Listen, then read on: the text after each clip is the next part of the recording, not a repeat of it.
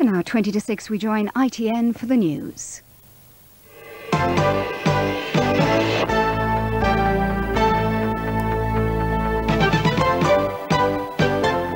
Thatcher says Britain's surrendered enough to Europe.